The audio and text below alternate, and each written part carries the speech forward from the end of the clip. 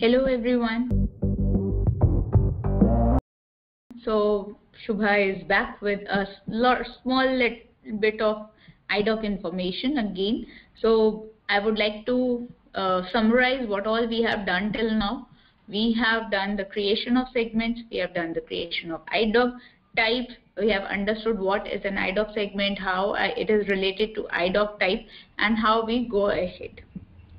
So the basic structure of IDoc, I expect that you all have understood, and now no more of tension that what is an IDoc, how to do that, how to do this. So this much part should be very clear to each and every one of us. So let's go to a next session. The next session on this, we want to understand how do we debug an IDoc. So what is an IDoc? If suppose your IDoc comes and your IDoc gets the status as 51, your business shouts at you, my customer is not created, my this is not done, my order is not created, my PO is not created. What to do at that level? It is, I am talking about currently inbound IDocs. I am not talking about outbound. We are talking firstly about inbound IDocs. The data that from other server is coming to your place, and when you are creating the same data in your database, it's giving us error. But what is the error? How do we resolve this? Let's go to a transaction code WE57, or might be we can go to WE02.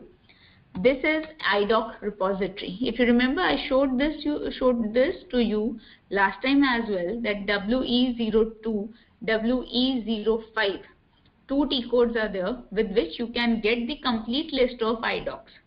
So let's see.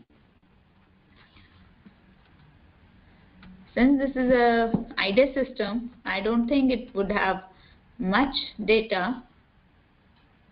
And over here we can put that we have current status as 51.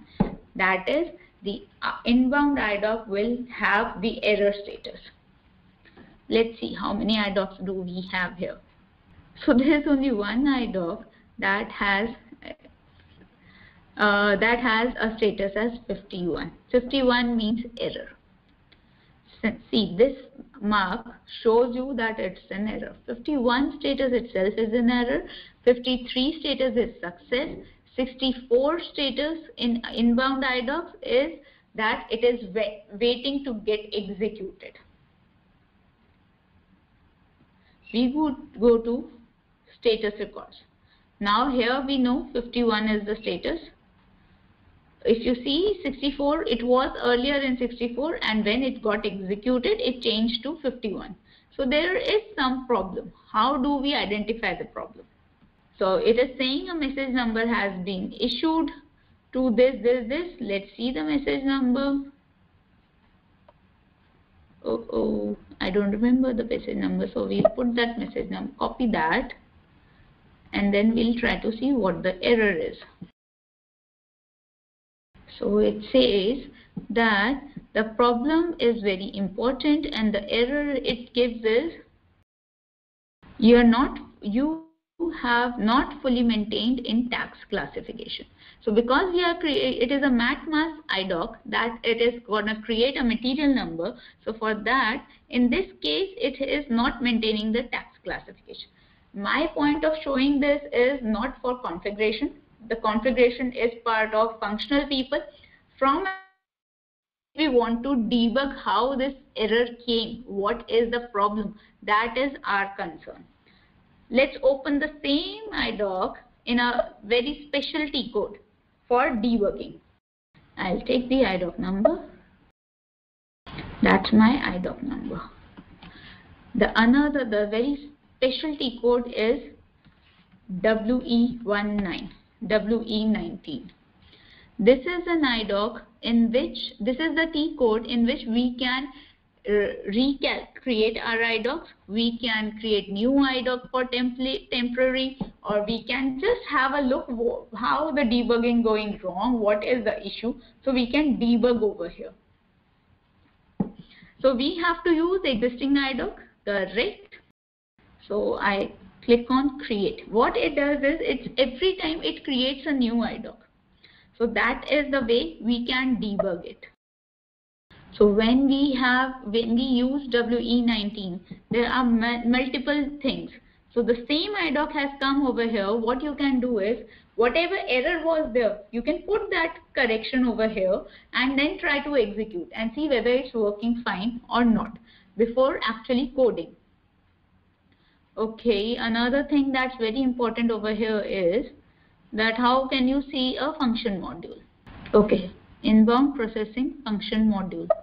So here we can give the function module name and everything, and we can execute in foreground and in foreground with error, or we can call it in debugging mode. But currently I don't know what function module does it exist, is it using. So instead we'll do one more thing. See, these are the ways you have to try and figure it out. Suppose you knew that this is the function module with which it is executing. So put the function module name, call in debugging mode, and try to execute it. And then you will, in the debug mode, you will get to know what it is. So as you see, this is the IDoc. Now if we press F8, it will give you the function module. Let's press F8. It gives us that IDoc input matmas01 is the function module that has been used to execute this IDoc. So if we go directly to this function module, as an ABAPer, we all can do this, that we can put a breakpoint and we can see and execute it again and again where are we stuck. So anyhow, we can do checks and things.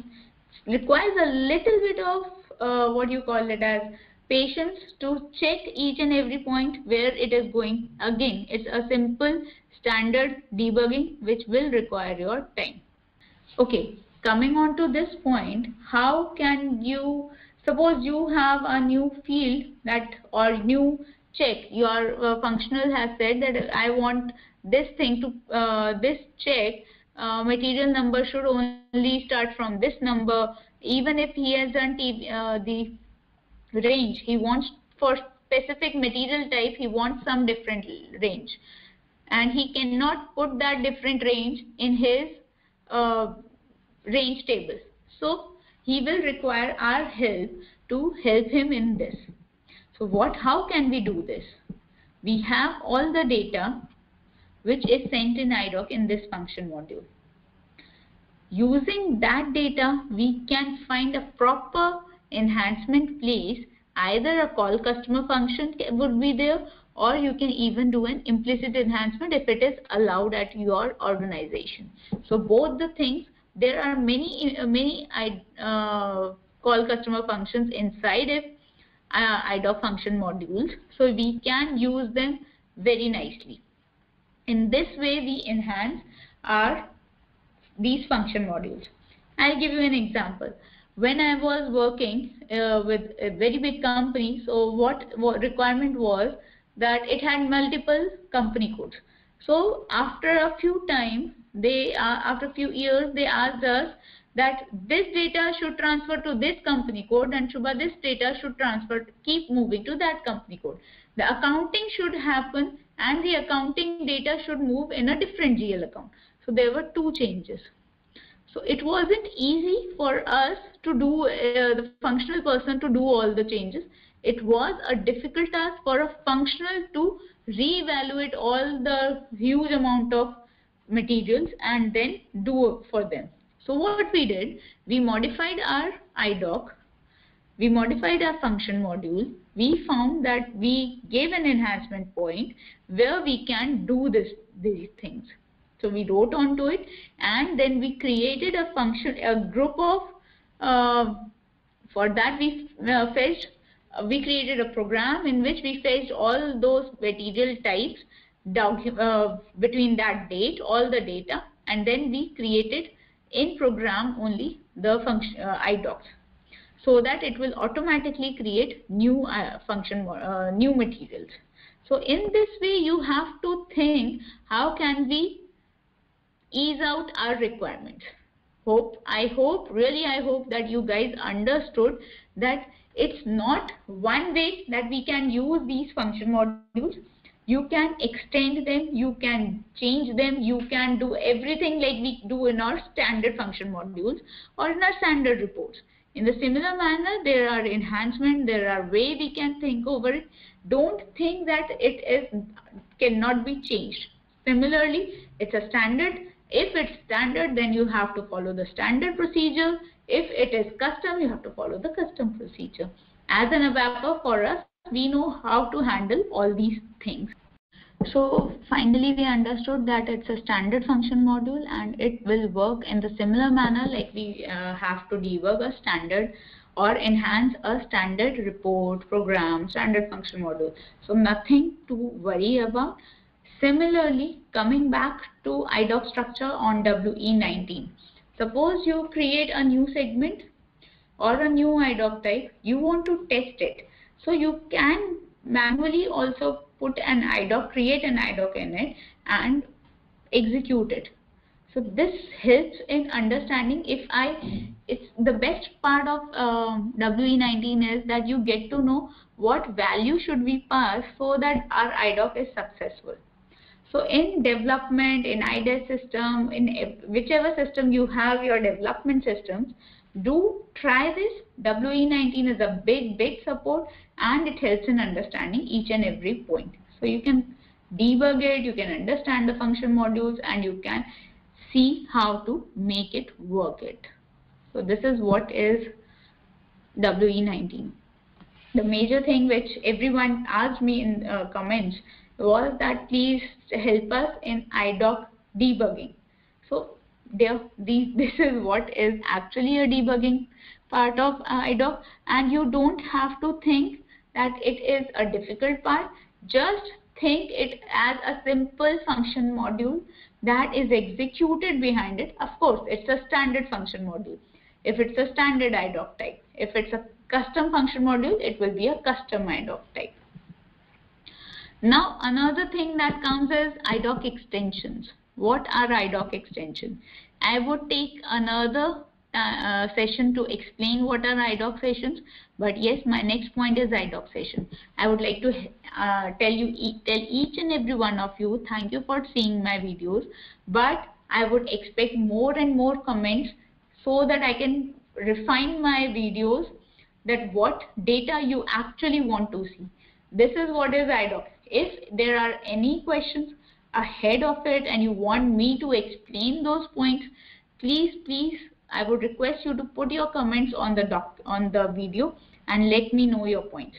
If not, then we'll take one more session for IDoc extensions and I will take any extra questions that you guys can put me up till that much time, and then I will start with web server proxy and your web services and proxy. So that is a good part of thing that I really want to share with all of you. So let me know and hope you like my video. Keep commenting, keep telling what are your questions. That help me in refining my content. Thank you everyone.